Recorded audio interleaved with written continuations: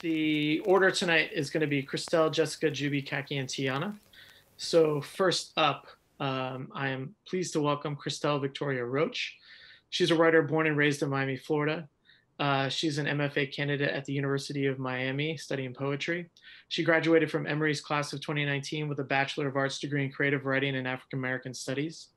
Her research interests primarily center Black women, focusing on their images and voices as a rejection of society's historical and cultural lenses, which too often omit and obscure their contributions. Christell is a poet and playwright, but she sees research as comprehensive storytelling. She's currently working on her first book, Bluesing, as her MFA thesis, which she looks forward to sharing with her community and beyond in 2022. Please welcome Christell Victoria Roach. Hi, thank you. I'm so honored to be here and to share this space, this virtual space with all of these amazing poets, and to share some new work. I'm excited to share. It's primarily stories or just poems about Miami, the place I've born and raised in, that I love. And so this is a poem for a family friend who was lost a couple months ago due to gun violence. Another mango season for Arrington. He lays with the softness of a woman in slumber beneath the white sheet, his feet slumped like sodden banana leaves. This year, the tree only gives dead fruit. A soil-borne disease ripples across the leaves and trunks like acid rain, like blood. The folks at the stoplights sell blood oranges and spiced mango, while a woman who lost her son views his body, leaves her baby beneath the borrowed sheet. She hands out water and fruit snacks to the children who can't leave their mothers to rot with the belief that death is a homegoing. Defy Bloods plays in the living room while outside the fruit trees bend with caution tape. All the women wear black like skin. They sit heavy as bed sheets, wondering about fruit picking, how leaves changing once marked seasons, but now leaves, a metaphor for the wake. I grab a handful of leaves. A boy kneels on a bed of weeds thick as a sheet. His mother drifts in daylight. She dreamt of blood all June. We arrive with evening, and womanhood twists my gut with the smell of still strange fruit. What to make of the tree who claims to bear fruit? There's no ripened skin here, only dead leaves, and there are bodies in the street. All summer, the women watch the fruit fall into elegies. The leaves, an involuntary metaphor, shine with the blood that painted the house, the porch, the street. The sheet has known bodies too, that found blood in sleep. I try not to think of sheets colored fresh. I too pick up a crate of water and fruit snacks. Each hand that meets mine hides the blood beneath skin. By nightfall, the heat of the day leaves the smell of overripe fruit. We taste the release. Each one of us watch the woman as she sways, mourning like a woman in love. She moves with the trees, leaves us wondering about the metaphor of leaves. And I will also read another poem. It's another Miami poem, but this is kind of about Everglades, family history, and childhood memories. So, Elegy for the Gladesman. In the wake, the past that is not the past reappears, always, to rupture the present. Christina Sharp. As a girl, I learned the Everglades age through decades of death. I recall this knowledge in the field, the same trip I took 11 years ago when I learned not to test the water, to see if it would snatch me into a death roll or squeeze me like a whisper. High tide is a time to return, a secret held by locals. When the water rises, I am made into a child again at its mouth, no motion in this lifeless body, save for the black shadows lurking beneath the surface, still as memory. In the wake, I see the boy remove his sneaker, ease his toes to the water's surface. I watch with envy. The mouth opens. He dances his toes like a man discovering, pioneering. He will speak of this moment as a victory someday. I know better than to let the water remember me. Skin of my kin was once out here, their toes wrought with fungus, the same that ate the mango trees and cotton. I watched the boys' white feet shine through the water, clear. I relent with the frustration of a child, determined to prove I can dance and discover and be seen too. I slide my naked foot into the water, feeling a pulse in my soul. The boy laughs at my blended foot, undetectable. He says, "No one remembers the dirt," and speaks of his forefathers, gladesmen, sawgrass cowboys, who belonged as much as the Seminoles.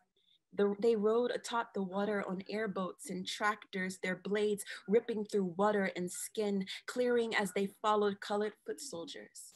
I remember the elementary drive to the wetlands and the sky old as ancestry. At the entrance to Flamingo, a tree is upturned, roots exposed to the whipping sun. I want to tell the boy the stories my daddy told me about all our greats who lived here with the water, free before and after slavery. They found work draining the glades and hunting pink bullworms. I want to tell him how dark this water is, how people make game using children to pry the water open, to reveal the creatures they called predators. Had I been born at high tide, near the cusp, I would have been baited for breath. No doctor for chump change in water-stained cash could have saved me. I learned to fear the water, not only for what it holds, but also for the photo ops, heroes, and culture it makes of cowards. The white boy in my 4th grade history class whips out a photo, quick as a tongue, showing one of his greats holding a gator bound at the jaw. Everyone runs over to hold the photo in the light. My foot remains wet in the distance, a ripple. A sinkhole opens its mouth beneath my foot. I fear quickness might get me stuck or draw attention and I'd fall into the gaping mouth. A figure creeps nearer to me while the teacher snaps a photo of the great-grandson of a gem. My mouth fills with water and the taste of blood as I grind my teeth. There are no photos of my gladesmen, no bodies to call a hero, to name after the water. I've seen the photo before. It was the proof I didn't have in the classroom that we made Miami a home generations ago. In the background of the photo, a man leads the swamp buggy. The photo mistakes his skin for a shadow. He remains nameless. A legend shared from mouth to mouth. His face, a memory only to his children who called his name when the water rose. They splashed like chum when they turned their backs to the deep and kicked their feet gator bait. The water swallowed them like a sinkhole. Who writes the history for the people water lost, dead even to history? When a classmate sees the gator crawling beneath the water, after my body, my name is called, spoken among the local heroes.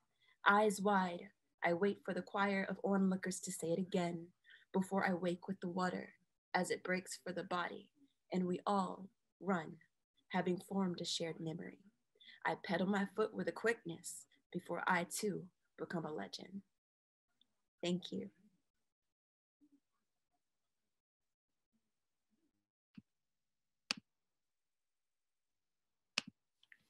Thank you so much, Christell.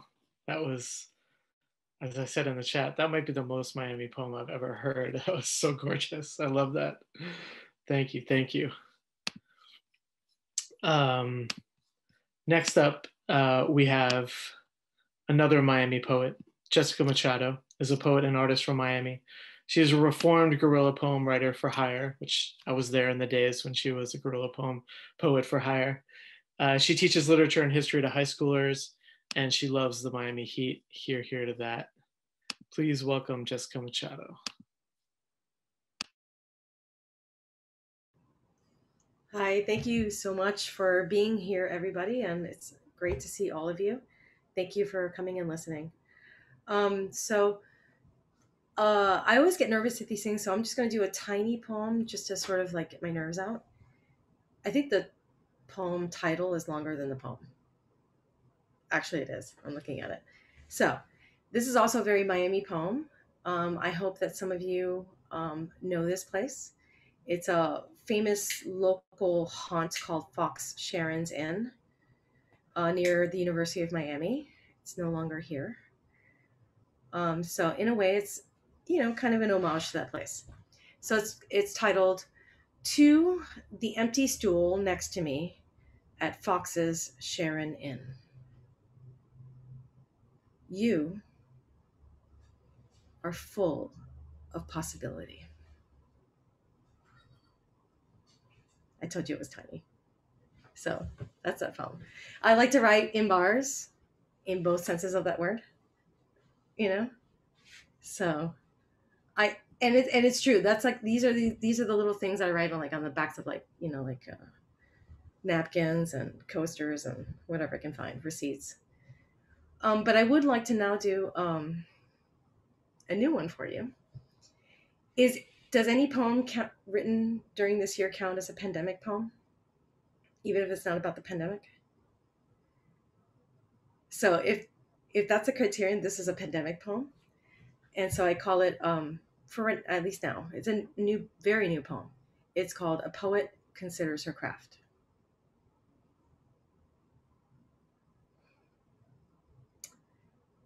In the best gardens, the cure grows next to the poison, but I am a haphazard gardener. Salvias vie with the nightshades, beonias and belladonic lurk. Manioc and nightshades run the yard.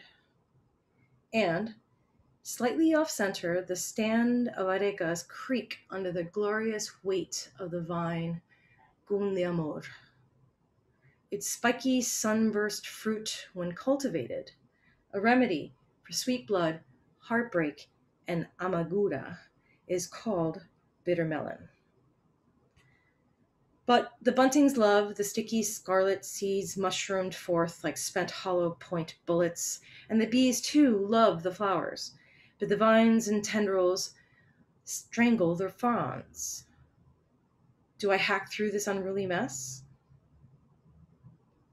It's so warm, and there's this tightness around my throat, like a wet wool turtleneck in August. Forgive me, I can only speak for myself in animal terms. But I know husks crumble beneath. I see also new growth from the areca's exposed roots, jutting from their burden. Is this burden its ligature or its mantle? Thanks. So I want to end on a more positive poem, more lighthearted poem. Also kind of, I think, in a way, a pandemic poem, because I've been seeing recently, like on social media and, and just weird little signs, like this appreciation for Bob Ross, right? Do you know the painter on PBS, Bob Ross, with a, big fro, kind of like mine? And there's been a real appreciation for him during the pandemic, I think because he's comfort food in some ways. But I've appreciated for a very long time. So this poem actually goes back to like 2007. And it's titled "In Defense of Bob Ross," not because Bob Ross needs defense, right, from any of us currently, right? He's a bomb. But because when this kind of poem, this kind of sprouts from an incident when I was a girl. My grandfather was a painter, and he was a well-regarded academic painter. He painted in oil. He painted classical landscapes. I mean, this was the pinnacle of like European style landscape painting, right? But he loved Bob Ross, and was one of our rituals. Before we would go into the studio, we'd have lunch and we'd have a little TV and we'd watch Bob Ross. And then he'd go into the studio and he would paint. And one day I asked him, I was like, why do you like Bob Ross? And so while this poem is in my voice, it's in a way his answer to me. So, in defense of Bob Ross. Thanks for listening. It's just too easy to pick on the bushy fro and hippie camp counselor beard. So he looks like Walt Whitman and Boom Boom Washington's love child. He knows his cadmiums from his Indians, dark sienna from Alizarian crimson. I can forgive his happy little clouds and happy bushes and little trees in need of strong daddy trees, because he's right. Even a little tree needs a friend. I paint along each week. Little sack green bushes and happy yellow ochre and phthalo green trees line paths going nowhere in particular because it's my world.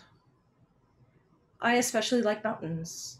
The tisk, tisk, tisk of our artist knives against our palettes, mixing their substance of midnight black, Van Dyke brown, and titanium white. You decide how many peaks and bumps live on your mountain, he says, because you can create any kind of mountain you want in your world. Thanks for listening.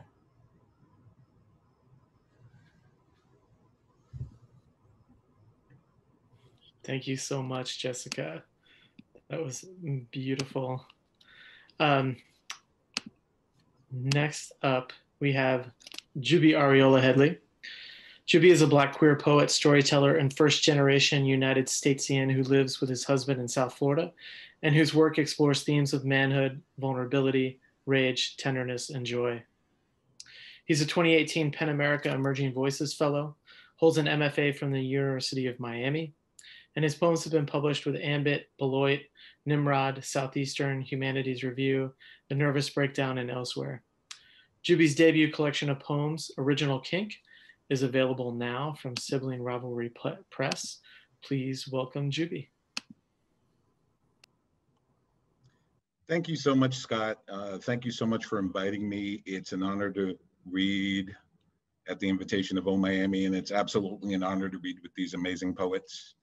I'm going to issue an apology to Christell, who I had the joy and wonder of being in a workshop with at the University of Miami last year, because she has heard and helped me workshop at least one of the poems I'm going to read. So it will be somewhat familiar to her, but she said she liked it. So hopefully y'all will too. I am going to read 2 poems from Original Kink. And if there is time, I'm going to read a 3rd new poem that I have written during the pandemic, in the past few weeks, actually. The first poem I'm going to read is Peacocking. And I think the best way to describe this came to me through another poet. He read it, and he was somebody who was privy to reading the entire collection. And it became the first poem in the book because he said, it's my thesis statement. And that rings very true to me. So that's what this poem is. It's kind of the thesis statement of Original Kink. And it's called Peacocking. You a boy, right? It's this silly game I play with myself, scavenging for scraps of conversation out of context, like peacocks in the Arctic, or tenderness expressed in baritone. And here in this department store, like every other, I'd found it, a single word, sharp and swift to Fisher, boy. Perhaps the boy had stared too long at the man behind the cosmetics counter. Gothic arches penciled in where eyebrows once grew. Perhaps the boy had lingered, longing, lusting, fingered the fabric of some skirt or blouse as the man I can't imagine is his father whisked him through the misses section. This boy, broken, his stride, his spirit. While some woman, I can only imagine the boy called mother, guided her gaze toward anywhere but this moment. She's long seated hope for something soft in the boy. I wish I didn't know the rest of his story, how butterflies won't so much settle in a boy's belly as slit their own throats for fear of flamboyance, how a boy must fashion his fists into ciphers for touch, how quick we are to teach a boy to cradle his hurt in his hands and preen. So that's Peacocking. The second poem I want to read you, I wrote on Easter Sunday. And it's much less somber than that poem. I consider this a joyous poem. We'll see what y'all think when I read it. It is called Superhero Origin Story. It's Easter morning, and though I hear I'm as likely to catch hell as be saved if I cross a church threshold, I find myself tripping over 5 young girls, not a one yet 16, belting "Ride on King Jesus." To my mind, the blackest hymn ever played. And oh, my sweet children, if you could just hear how those 4 sopranos and altos, a pair of each, race each other up a sainted ladder of notes and half notes, aiming not to reach the heavens, but by grace to blast open heaven's door. So as for all of us to taste a minute of that great getting up morning, while the 5th sister does the yeoman's work, holding that bass line steady, making sure that ladder don't so much as wobble, and as if on cue, the firmament above me commences to burst and spill forth all over this green and gray earth. And a simpler man might have thought this some rogue omen, some bad juju, but I have seen the song that rain brings, and for a moment, for one infinite instant, I think my own tears are done with down and falling upward like my open palms to meet the rain for a hallelujah. And as I moved myself to twirl, to spin, to wail the words, "Ride on, King Jesus, no man can hinder me," I'm quick corrected by a neighbor. It's thee, not me. I'm not so sure, friend.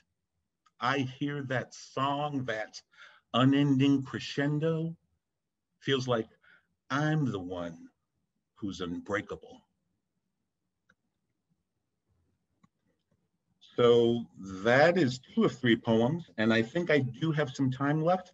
This last poem I wrote very recently, but I love to share new work with you, so I'm going to, despite the fact that nobody else has seen this yet. I am calling this one, very simply, and many poets have written poems with the same title, I'm calling this one Ars Poetica. And I want to also say, this is the first time I've read it publicly. So for y'all, Ars Poetica. You climb the ladder to the top of the slide, hover there, afraid to flow. You wish you were a different kind, a boy who knows the thrill of closing your eyes, letting your arms snake out to the ice blue sky, catching your high head voice, battling the wind, whistling past your ears, all sound and fury signifying too many things. You are too many things. Child, ain't nobody up in here trying to be Shakespeare. The trick of it is not to care about where or how you stick the landing or whose shins you take out in the process. All you got to do is let gravity do its thing. And yeah, crashing hurts like any childhood will do, but trust you me, it's the only way through. Let go. Thank you all so much. Thank you, Jubi. That was beautiful. Thank you so much for sharing new work with us. That's like truly a gift. That was an incredible poem. So now we are to our 2 featured readers this evening, or our first of our 2 featured readers. Next, we have Caki Wilkinson. Caki is the author of the poetry collection Circles Where the Head Should Be and the Winona Stone poems. Recent work of hers has appeared in the New Yorker, the Nation, and Kenyon Review. And her 3rd collection, The Survival Expo, will be published this June. And she lives in Memphis, Tennessee, where she joins us. Please welcome Caki Wilkinson. Thanks, guys, for coming. And oh my gosh, Christell, Jessica, Jubi, those poems were awesome. They were amazing. I'm so happy to read for you guys, and really excited to read with Tiana too, who it's my neighbor down the road in Nashville, but who we've never met before somehow. So I'm gonna read poems from my third collection, the Survival Expo, which is coming out in June. It's available to pre-order now if you want to order it. I'm just going to start with a few poems from the beginning of the book, and then I'm going to read some from the end of the book too. But this is the very first poem in the book, and it's called Jocks. The back row in American history, already wearing away uniforms under our warm-ups, popping purple gum. Some of us in lipstick stolen from our mothers, others mistaken for our younger brothers with buzz cuts, cornrows, jacked up ponytails. We didn't care about the presidents. We cut out early in a seamless blitz of nylon sheen.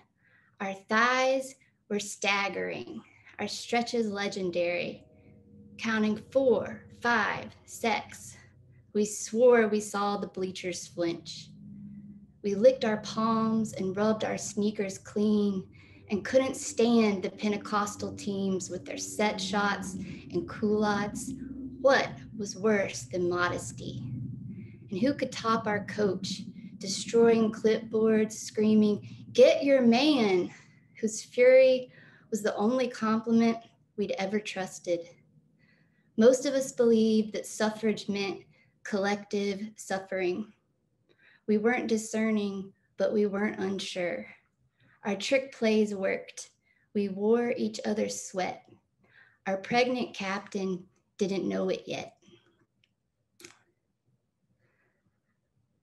So this is I'm reading just from the very, very beginning. So this is the second poem in the book, and there's a series that runs through this book that features a character named Hope, who is the speaker's cousin, the speaker of these poems. And these poems are kind of sprinkled through the book. So this is the first of that series. It's a prose poem. It kind of sounds prosier. But the title alludes to Allen Ginsberg's amazing poem, A Supermarket in California. At one point, Ginsberg was in this poem, but then I cut him out. So, but he survives in the title. So this is A Supermarket in California. Or a supermarket in Tennessee, rather.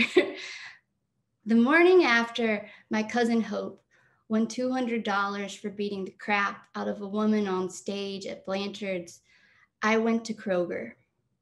I used to worship her, older, taller, tougher, my very own ego's fog machine. But there I was, freezing my ass off while I looked for what she needed. It'd been a week of new laws. Headlines reading, "Wine and groceries, guns on campus." Both sides still buzzing, righteous, neither one appeased.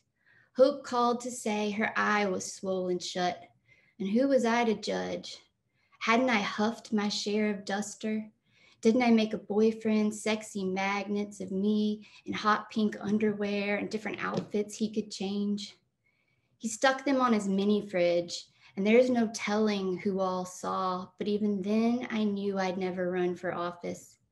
Hope took the pictures for me. This was before I left for college, before the Kroger was a Kroger, just a rundown store where Hope got caught stealing blueberries. My mother said that was the moment things went south, as if someone suddenly starts stealing blueberries.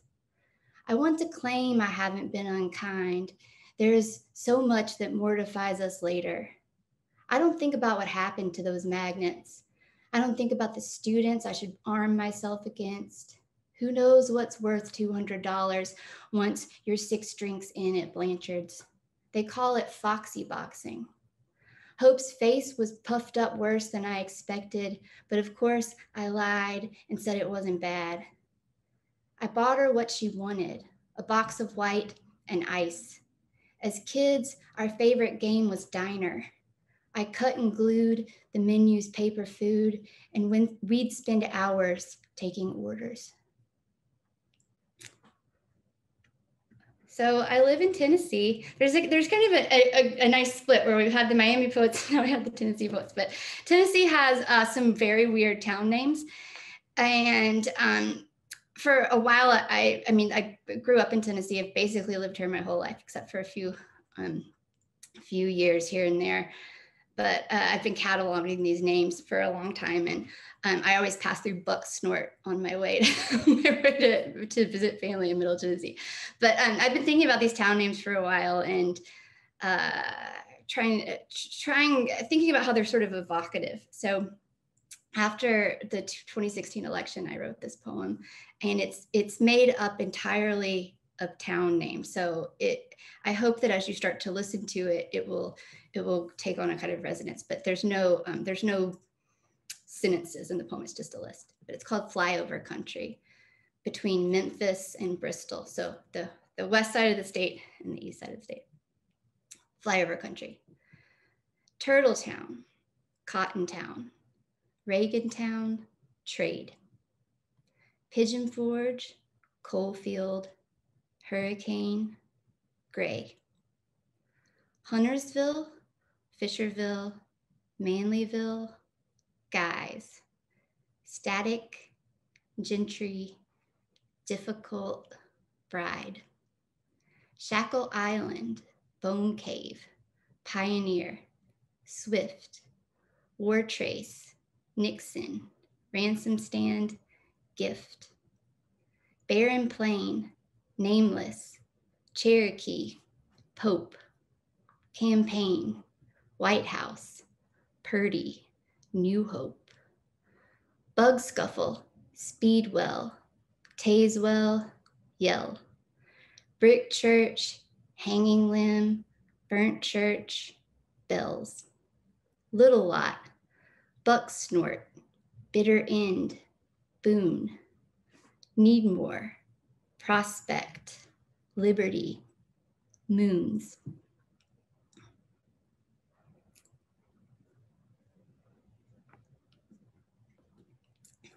Let's see, I'm trying to decide. Okay, I'm gonna read one more of the Hope poems, and then I'm gonna skip forward a little bit. This poem mentions Elvis Week, which, if you are not a Memphian, or it usually happens in the middle of August. It's on the anniversary of Elvis's death, which is August the 16th. And it's a whole week of events in Memphis surrounding Elvis at Graceland and other places in Memphis. Lots of tribute bands, lots of Elvis impersonators. It's always really, really hot. So that's the scene of this poem. It also mentions Elvis's logo, which you might not know, is like TCB with a lightning bolt, TCB in a flash, taking care of business is what TCB stands for. So this is Hope Comes to Elvis Week.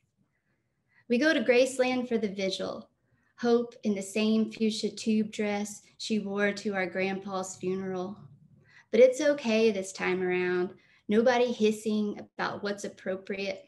Not in Memphis in August, 99 at dusk, the dew point making people's hair deranged. We clutch our little candles from their cardboard cuffs, and mine keeps going out, Hope leaning over to relight it. There are as many Elvises as Elvis fans, old and not so old, and from the farthest reaches, rolling strollers, luggage, oxygen tanks, so many stick-on sideburns, so many ways to sweat. I don't know it yet, but Hope's blurred out on pills again. We both buy buttons with the lightning logo, taking care of business in a flash. One too tall Elvis strums a ukulele, rolling up and down the line along the gates and nodding solemnly. The crowd just slightly hushed. Hope says, "Can you imagine being loved this much?"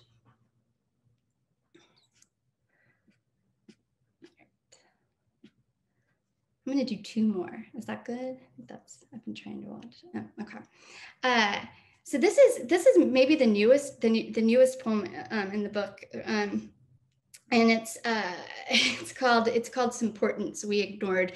It's kind of thinking about how things have been feeling apocalyptic. We've been using that word a lot lately, and sort of looking at some of the smaller maybe less obvious signs we might have ignored. It's also a poem that is kind of an abecedarian poem, a poem that moves through the alphabet, but it moves through backwards. So if you hear that, that's what's happening.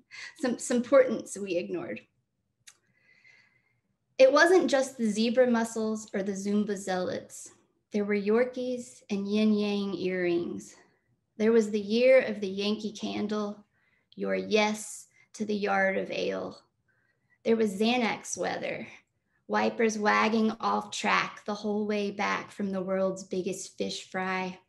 There was the world's biggest fish fry and the VP vowing, you were very valuable in these uncertain times. We all had an uncle who was into UFOs. There was talk of tardigrades. There were turtles on the train tracks. We took time off for swamp tours and sexy gun range selfies. We had developed resting Roquefort face, quibbling about queens and what counts as a quorum, though we paid no mind to pet portraits or overpass oracles. Our national pastime was the power nap. Our mattresses sagged, our mustard was moldy, and little by little looked like less and less. The junior league ladies kept knocking back kombucha. Everyone wanted a jet ski or jacuzzi. There was infighting at information services. Our handymen were hardcore hagglers, and hamstrung, we greeted the gods of the ground floor. There was funk and fury in the air ducts. We were feeling, even then, the effects of the ecstasy. We were deep into dubstep, still connecting the dots about the death of fuzzy dice and fruit cocktail, still sloshing cold brew on our crotches. There was the cult of cauliflower. There were dropped calls from the Tower of Babel, bats in the attic, American air balls. There was an abattoir for every arc, and always some backwards answer, an amen after all we hadn't asked. All right, this is the last one I'm going to read. This is a poem that it's also the title poem of the book.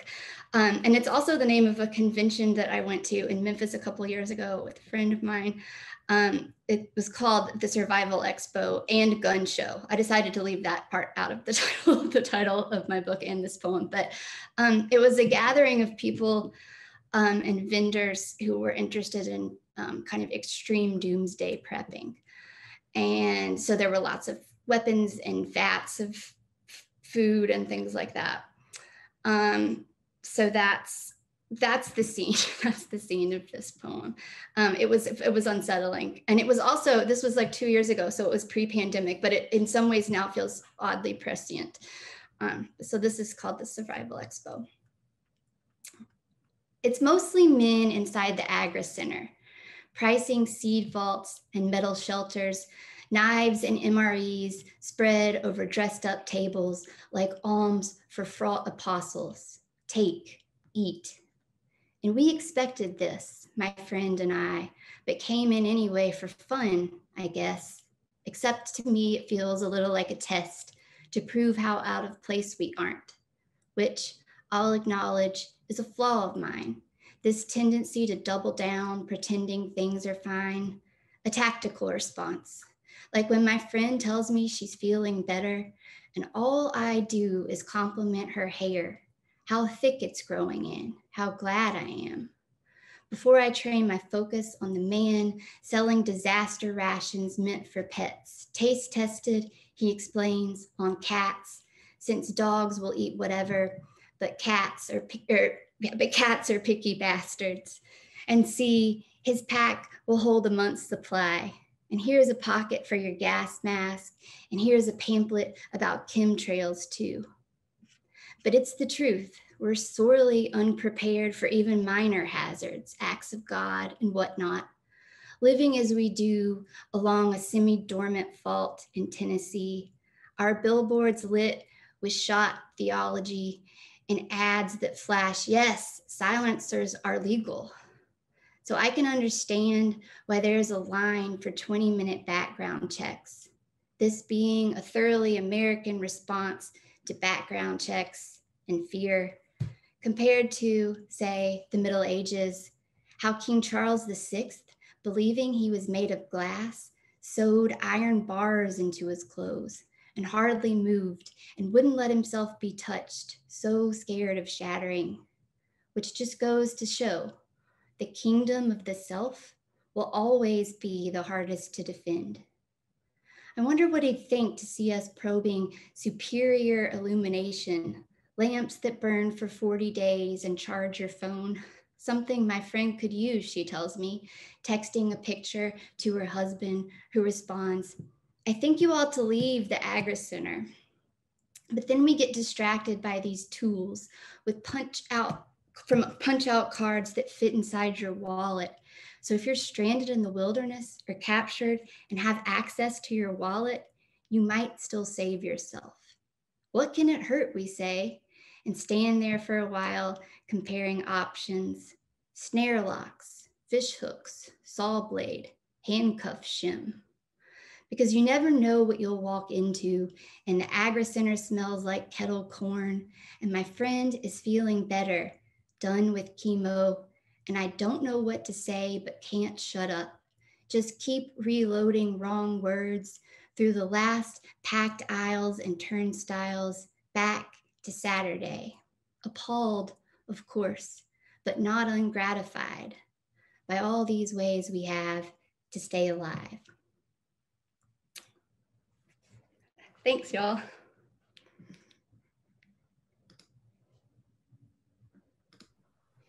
Thank you so much, Caki. That was incredible. Amazing, amazing stuff. So our final reader this evening is Tiana Clark. Tiana is the author of the poetry collection I Can't Talk About the Trees Without the Blood from the University of Pittsburgh Press, which won the 2017 Agnes Lynch Starrett Prize, and Equilibrium from Bull City Press, selected by Alpha Michael Weaver for the 2016 Frost Place Chapbook competition. Clark is a winner of the 2020 Kate Tufts Discovery Award, a 2019 National Endowment for the Arts Literature Fellow, a recipient of a 2019 Pushcart Prize, a winner of the 2017 Furious Flowers Gwendolyn Brooks Centennial Poetry Prize, and the 2015 Rattle Poetry Prize. She teaches creative writing at Southern Illinois University at Edwardsville. Please welcome Tiana Clark. Hey, I'm so excited to be here. Can everyone hear me all right? Great. This is such an incredible lineup. It was so wonderful to hear you, Christell, Jubi, Jessica, and Caki. And thank you so much to Scott and Caroline and Oh Miami for curating this wonderful night. And thank you all for attending. I see some friendly names in the list. Caki, I want to write a Kroger poem now. That's incredible. I'm going to start with a poem that recently came out. I was telling the panelists before we started, I don't normally write about nature, but this poem kind of slipped out last summer in the thick of the pandemic summer. I stare at a cormorant.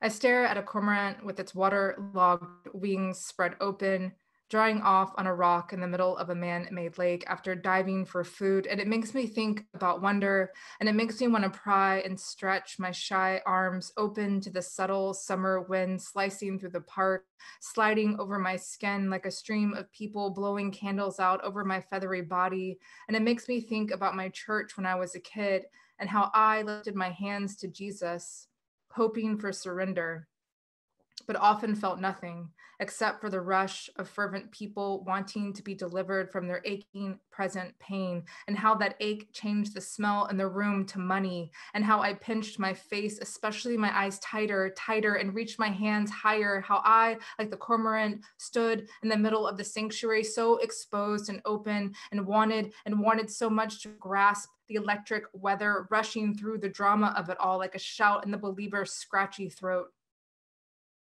I don't go to church anymore. But today I woke up early and meditated. I closed my eyes and focused on a fake seed in my hand and put my hands over my heart to shove the intention inside my chest to blossom. I'm still stumbling through this life hoping for anyone or someone to save me. I'm still thinking about the cormorant who disappeared when I was writing this poem. I was just looking down and finishing a line, and then I looked back up, gone.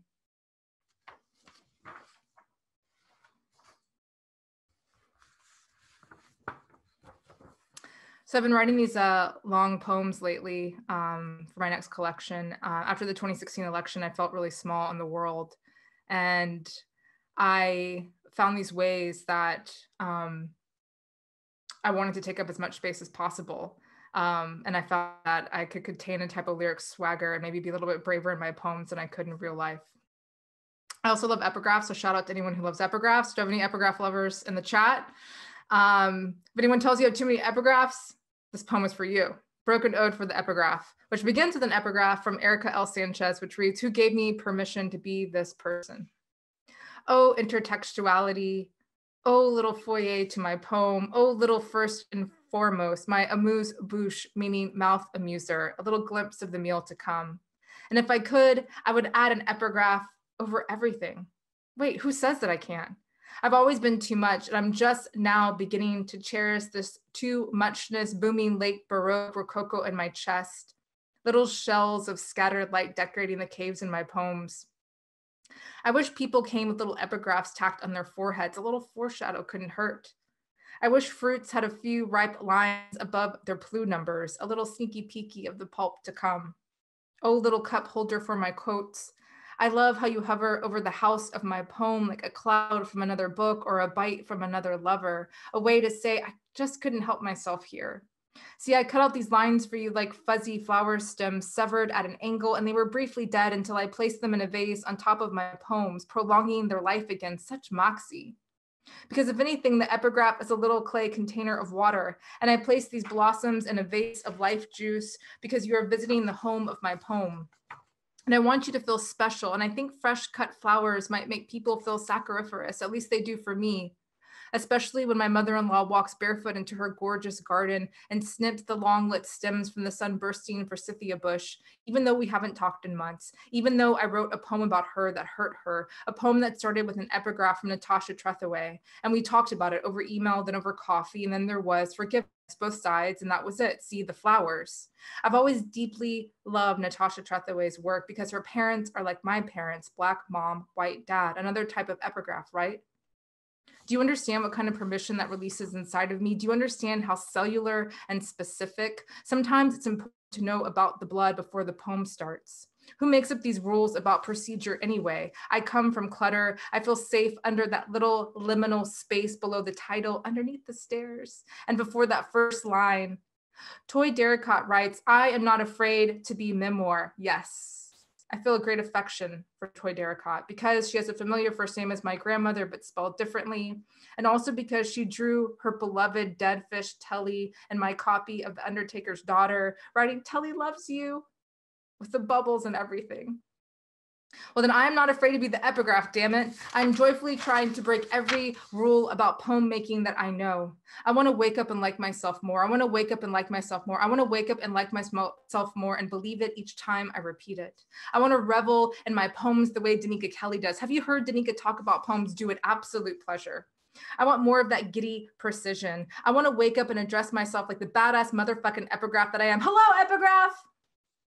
I am beginning my body before my body begins. I want to start my day with somebody else's words. For example, this morning, I started with Ross Gay's The Book of Delights, and I keep grinning and underlining words like delight radar and delight muscle, and that image of stacking delights like pancakes. And I can hear Ross's voice as I read them. His joyous timbre almost sings shouting inside these smile-inducing sentences, which linger over the blue length of my day. And I just got back from AWP in Portland, where I heard Jose Oliveira say, lean into length, on a panel about poetry podcasts. I wrote it down, and underneath his words scribbled, possible epigraph? Epigraph, a little foreplay, a little playful forest. I'm safe now, so I can play. A little forecast of my mood and tone, a little incantation, little wordy satellites in the white spaces orbiting the sky parlor of my poems. Epigraph my father I've never met, but how I meet and let him go at the beginning of every poem that I write. And isn't lost perpetually dripping sap from the injured trees, bruised or cut in our knuckles as we write? Sticky sap spilling from the wound, pitching to survive the bites. And aren't we all writing the same damn poem over and over again anyway? Didn't Jack Spicer allude to that once while translating Lorca America. I want to go back to that first epigraph. The easy association would be God, right? So like this, God coos above the waters of the pre-world, scanning over all that gooey potential, a bajillion possibilities, millions of us already there, little epigraphs in the making, gleaming in that first sentence struck light. The imperative big bang of God's never-ending breath. But what if that first epigraph wasn't so spectacular? What if it was just someone messaging me on one of those spit in a tube DNA ancestry sites, saying that they're my second cousin, saying that they know how to get in touch with my dad? Oh, the sheer possibility, I cried. Said that they'd give him my number and my email address, saying they told him I didn't want or needed any money, but how he still never reached out. So I don't normally do this, but I changed up my whole set list because I was inspired by Jubi and Caki. So I got some poems for you both. So Caki, when you're talking about Memphis, and then actually my friend Julia, who's in the chat, just texted me that you teach at Rhodes, which I didn't know. You know, I went to Rhodes my first year of college. And actually my freshman year roommate is here in the chat. She knows a lot of secrets about me. And it's not easy to live with a poet, she can tell you. For one example, I remember I had probably skipped class. I was having a rough year, okay? And she came into the dorm room and I think all the lights are off except for one spotlight was on me. And she was like, "What are you doing?" And I don't remember what I said. Maybe you can say what I said, Julia, but I said something very dramatic. Anyways, this is my Memphis poem for you, Caki. Although when you hear the poem, it's not for you in a sense. When you read it, you're gonna be like, "Oh, that's very intense," but you know what I mean? Just a place, a location. Delta, Delta, Delta. I don't know why I joined the white sorority. We whispered Latin passwords to each other. We wore white robes and sang to each other. I don't know where I belong. And the parties like pimps and hoes inside a rented laundromat with fake hickeys and scars on our skin and pimp juice and pimp cups. Look at me, the only Black girl backing it up to Nelly, repeating, "It's getting hot in here, so hot. So take off all your clothes." Grinding on washers and dryers with my mom at the laundromat growing up, my fingertips collecting coins in between the slits in the couch, good treasure. The performance of being poor, the performance of playing the other while being the other, said Memphis, said sloppy weather. Didn't Jeff Buckley, didn't he die here drowned in some slack channel off the Mississippi River? Swimming with all his clothes on, said stay. They said stay off the streets with the names of presidents. They said that's where all the niggers live. Another said Memphrica. They laughed, not me. What hurts now? That I enjoyed the pretending? I still don't know who drew a thick dick on my face with a Sharpie. Didn't wash off for days. Faint phallic outline, faint papyrus, another weak ghost. That I were white, that hardware of whiteness, that equipment, that apparatus, that privilege machinery felt good.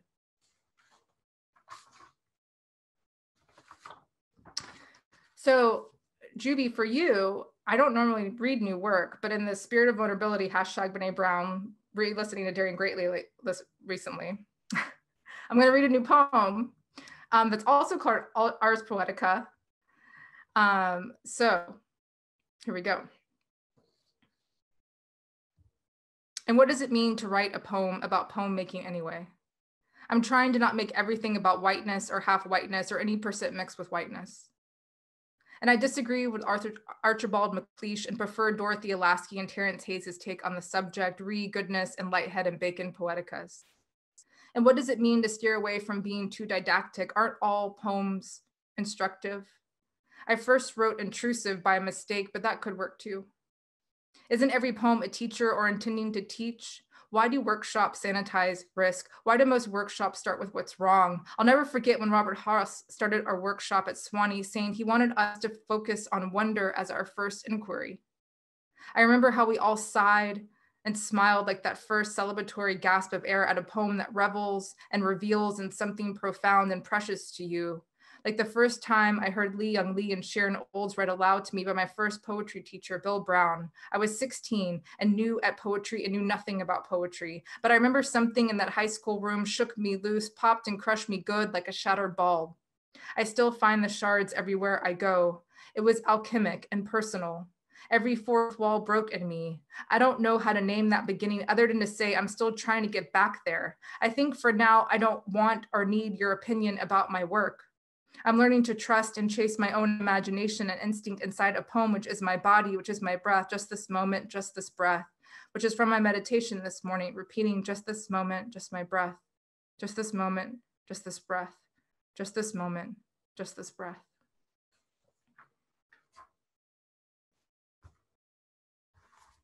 How am I on time, Scott? I don't even know. I'm okay. Okay.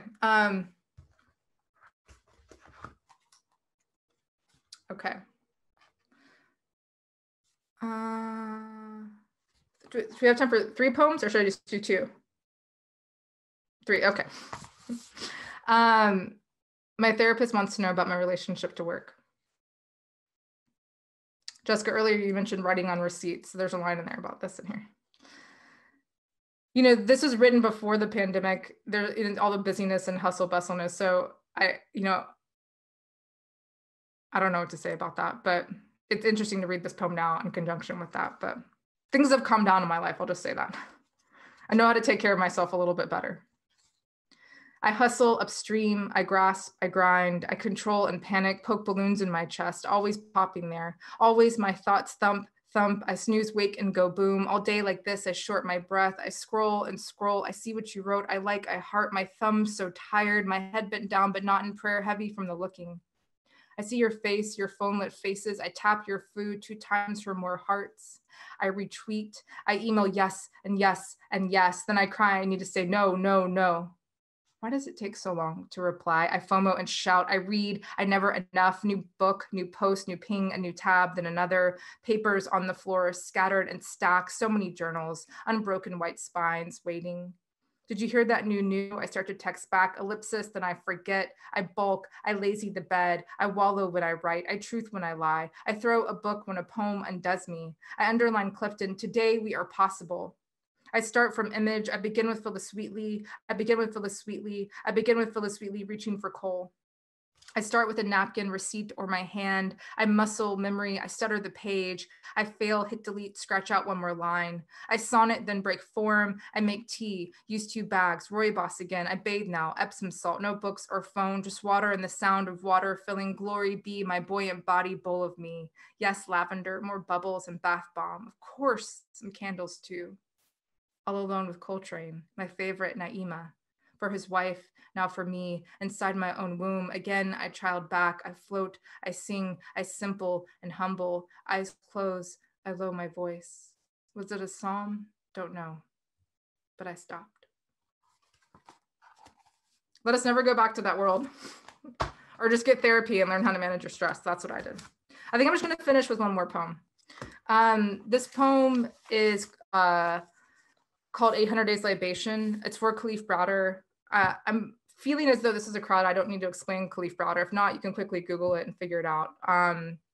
But after George Floyd's murder this summer, it's been very interesting to read this poem in conjunction with that. And it's been very interesting for me, the conversation that's been happening. And of course it was egregious, but at the same time for me, it was the same story, different neck. And I think there's something interesting when you're a Black poet writing in this time and people ask you about your Black pain and how you feel. And it's this type of bloodletting, this type of performance that I'm still trying to investigate and figure out how I'm responding to it and how to protect myself in that conversation. But I often feel that it starts for me in almost a place of negation. Like, we don't want to write that poem anymore. There's been so many elegies, right? Cam Rockford Rich has a poem that says, elegy, like, and who am I to say rise? Because elegy is about resurrection, and should we resurrect this body in a poem? Toy Derricott wrote a poem this summer. I can drop it in the chat. It was amazing. Why I don't want to write about George Floyd, which I feel totally encapsulate what I'm trying to talk about. And in the first couple lines, because there is too much to say, because I have nothing to say. So I just want to hold those questions that I don't really know how to answer in the air as I read this poem. And I just want to thank you all for your time and attention. 800 Days Libation, after not wanting to watch Time, the Khalif Browder story on Spike TV. It rained inside me. It is raining inside my neck. The rain falls in sheets inside, long sheets inside. All the rain is falling inside, collapsing spit. I don't want to watch another Black man die today, or know the story of how he died today, or how he was thrown away, or how he ended up. I don't want to study the rain from inside the house, or overhear wild rain swell and thicken, slap the roof with wet words in Khalif. Who was there when you stopped being, and who was there when you were alone and beyond yourself? How the water around you from the island around you might have sounded like a chorus. Who was there? Who was there? Who was there? And now everyone is watching your life from inside, but I'm afraid to watch them beat you. Watch torture throbbing dry and long with ache and blue, black bruising, so I don't. And another Black body is blown out, smoking wick. The lone wisp of a life lingers, smelling burnt and gone. How rain wraps around a tornado is a type of sorrow, because no one knows how to fathom damage inside someone's eyes. Could be the weather just after or before a storm. Calm and clear, but still bleaker inside the Black parts of the pupils, the whole smooth black holes in the eyes, as they left you in the hole with no rain. And I'm emptying a waterfall, shouting, Khalif. I want you to be undead and not alone, lonely in the ground again. I want so much, how it greeds like a fist of pounding rain on your body, bleeding broke. But what I want doesn't matter. What I want are rare blossoms for the dead, because you're gone and your mother is gone, all because someone said you stole a backpack, meaning your body was made of forgotten altar. Your body, made bodiless, kept pushing back as your child kept pushing back, and Black matter moves backwards in time, meaning Khalif matters in the past tense, even though the space around your life didn't matter to them or them or them. Like the space that scatters and navigates around the circumference of raindrops is never wet, and the braided distance between you and me is dry and long, like time is rainless, with a tight and loaded lungful, blowing 800 candles out for the 800 days in solitary. Your brain behind bars fades, your body in confinement, your chest caged alone, your body alone. All I hear is your name falling and beating Khalif. Khalif. Khalif, Khalif, Khalif. This is such a poor offering, but I'm pouring it on the ground like good rain. And whatever softens the earth is your name. Whatever might grow from that darkening bright spot is your name, lapping little lakes of creation, turning mud in your name. Whatever might be fed from the liquid raining inside me, whatever might be loosened from the muck and the dark rum pouring from my bottle. And Khalif, your name is drizzling a type of grief upon my mouth like mist. As it rains inside me, as it is raining inside my body, the rain falls in sheets inside. All the rain is untangled and not touching. Who touched you with the tenderness falling inside? And Khalif, what is there to say after so much rain? The ground is swollen with your name.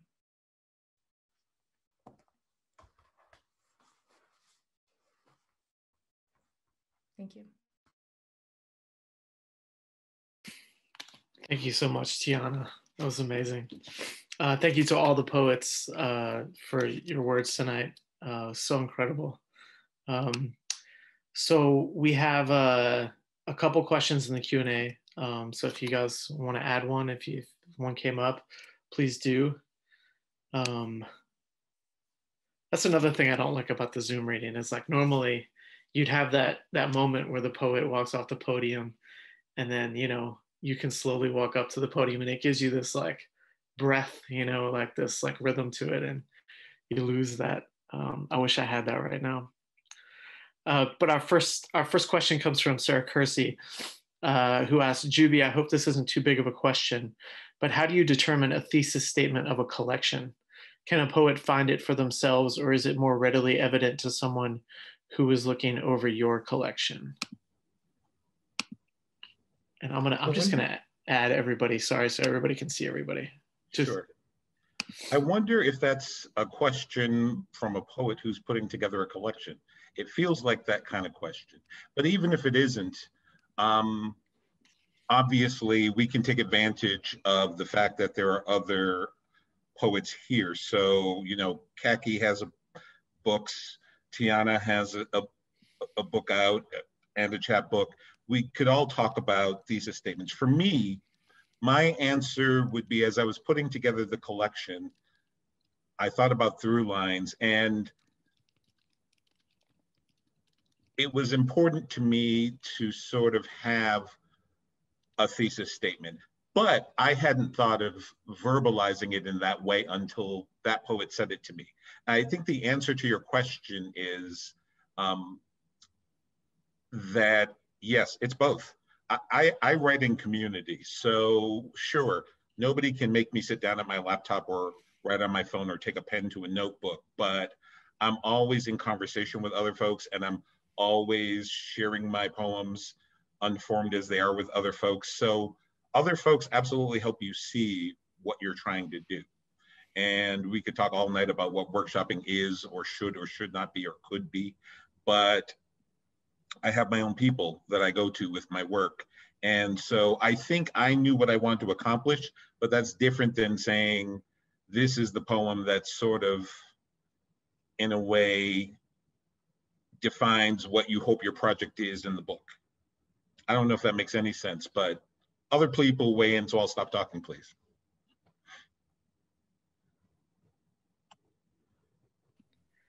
Yeah, if anyone else wants to jump in on that one, just jump in. Or I can go to the next question. No pressure. I'm just trying to reread it. Sarah always asks the most brilliant questions, but they take me a minute to absorb. So I'm just trying to. I will say, I'll plug a book though that might be helpful for you, Sarah, and for other people that are putting together a collection. It's called Ordering the Storm.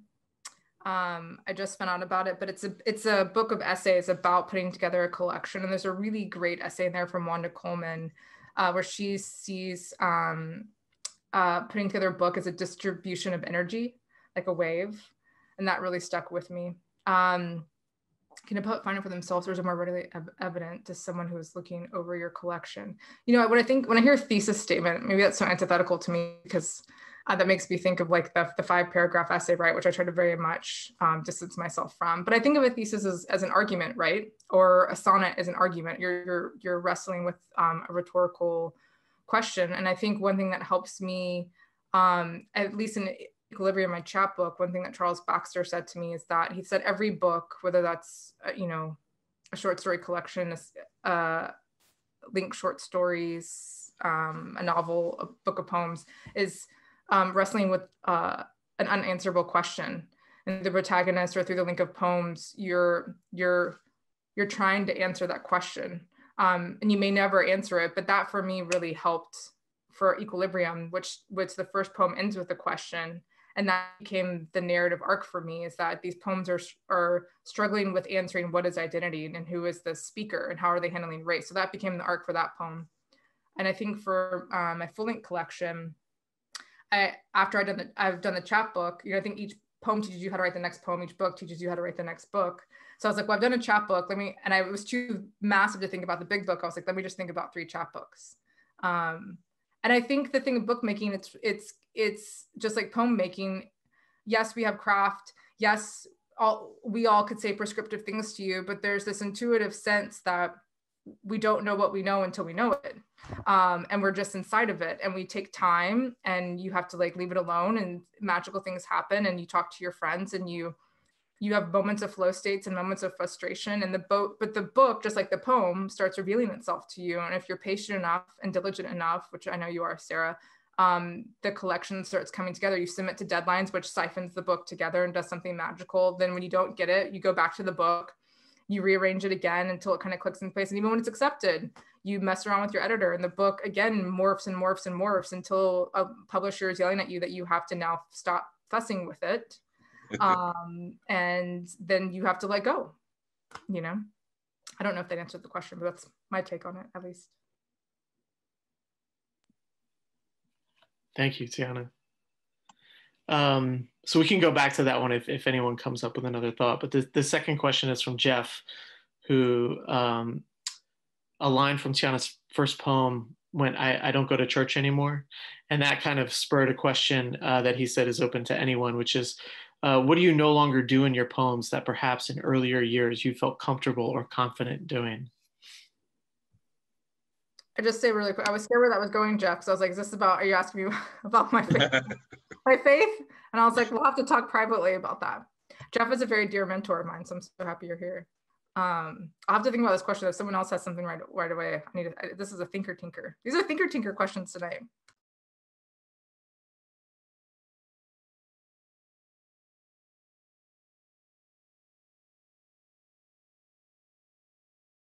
I guess I'll say for me, I think that question in a reverse, I'm actually like in that poem for me where I said I'm trying to break every rule I know about poem making, I think there's things that I didn't do in my poems that I'm trying to do now, where I think I was afraid to be too didactic. I was afraid to be too explainy in my poems.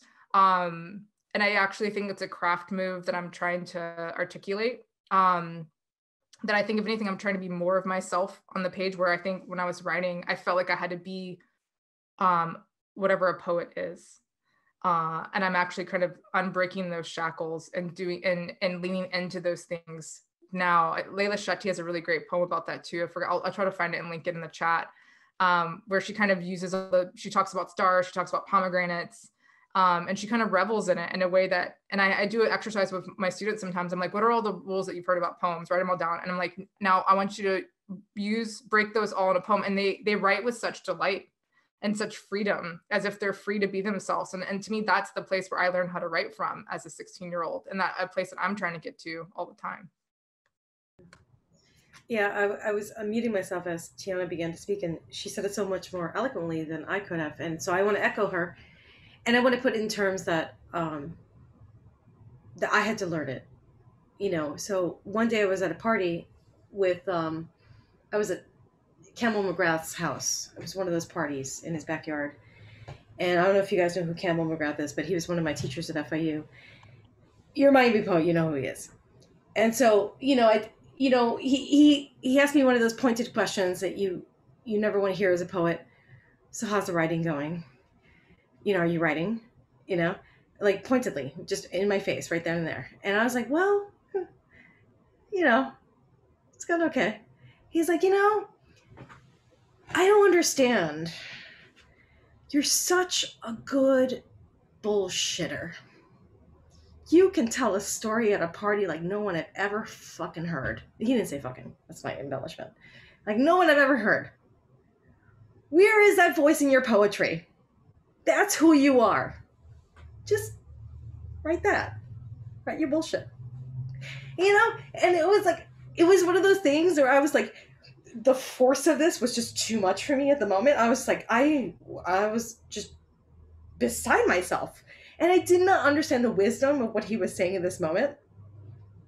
But he's right. I'm a bullshitter.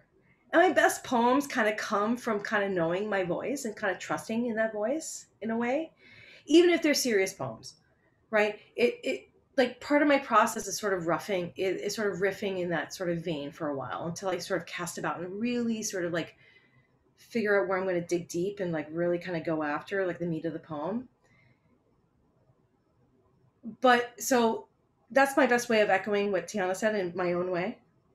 You said it more elegantly than I could have put it, but but my version is be at home with who you are. In my case, I'm a bullshitter. So thanks, Tiana. I guess I can also hop in on that answer to this question. I think kind of an answer to Sarah's question, although I don't have a book yet. So in thinking about what I don't do in my poems anymore, I think I'm in the process of undoing as I'm like working on my thesis for my MFA. And I'm realizing like I've heard people say, oh, it's like a Christell collection if there's like Black boys, somebody's mama in the blues. I'm like, I write about Miami. What are you talking about? But the more people started telling me like this, like, oh, like people started pointing things out that I realized, oh, like it's kind of like Edwidge Danticat. She says that writing is like braiding, and like you're taking coarse, unruly strands and you're really working it in there. And that's when I started to realize I had different strands to poems. So I may be like, I'm gonna start out writing this. Like I was that person. So I guess the thing I don't do anymore is I don't go to a poem with like my little, this is what I'm gonna do. My mom, when I was a kid, she used to say like, oh, if you want to hear God laugh, tell him your plans. So I think that writing poetry is kind of like that you have to allow it to like happen. And then also I had a mentor who really was just like, you're saying that you're doing something that you're not doing. And then I'm like, what are you talking about? It's so clear. But then I go back and I read the poem and I'm like, I'm writing an entirely different poem. And instead of trying to make it be the poem that I set out to be, like I kind of had to listen to the poem. I kind of had to listen to myself to see what I was writing. And in that, I think that with the idea of a collection, the more that I like have this thing I'm sitting on, I get okay with it being like having those different strands.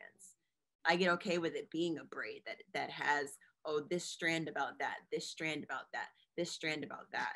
And I think that people will definitely have their own thesis statement as to what they see in the poem.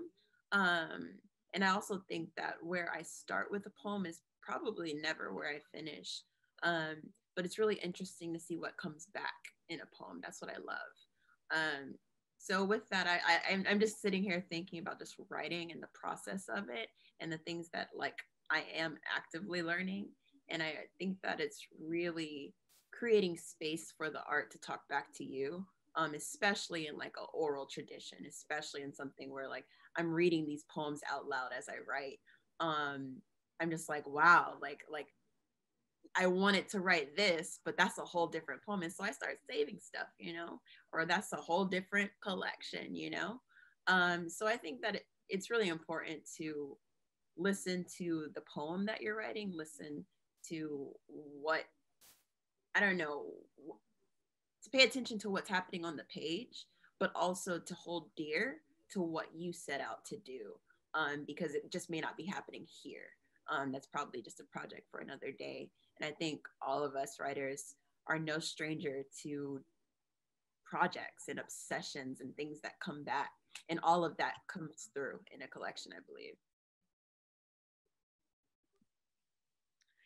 So we have time for 2 more questions. One is a quick one, which is, I would also like to echo this question, which is, Tiana, which book does the epigraph poem live in? I love it so much, which is what Gabriella asked. Thank you, Gabriella. It's in my new collection that I'm working on now. It's not live yet. Hopefully soon, some news about that soon. But it's Tin House online, and I'll link it below for you all, so you can have the poem tonight, ready to go home. Take home the poem. But thank you so much. I'm excited that you want to see it again. Thank you. And then Jorge asks, for anyone, do you feel editing your poems waters down the original thought or emotion present when they were first written down? I find the more I edit, the more filtered they become, which I think is kind of a related question to some of the things we've been talking about, but also distinctive.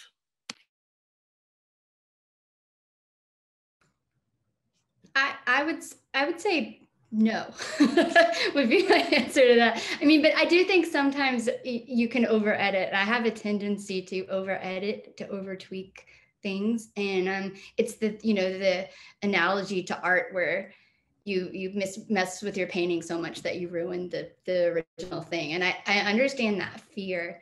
And I've definitely been guilty of doing that before, but I think more often for me, I sometimes realize what's really driving the poem through editing. So there may be this initial emotion or this initial thought, and that's kind of a stepping off point.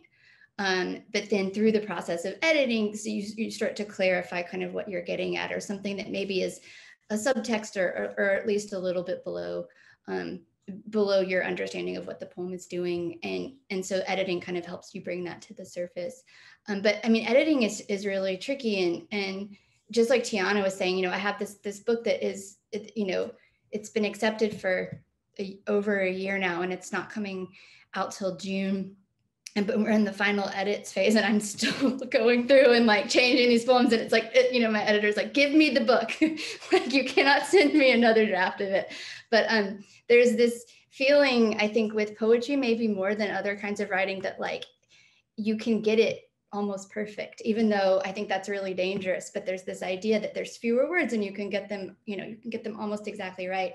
And sometimes that can run, I think, maybe counter to the initial thing that makes us write. But it's always a balancing act. It's always a balancing act to try to figure out how much to push, how much pressure a poem needs.